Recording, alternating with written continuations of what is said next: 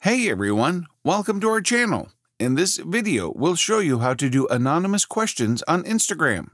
Instagram doesn't have an anonymous question sticker. One of the most popular ways to host anonymous questions is via an app called NGL. Let's get started. Open the NGL app and tap Get Questions. Enter your Instagram handle when prompted.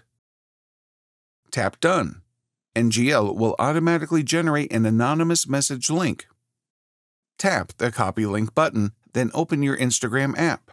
Tap on the plus icon to add a story. Choose a photo from your smartphone's camera roll. Tap the smiley face icon. Select the link sticker, then drop in your URL. Tap Done. Now post your story.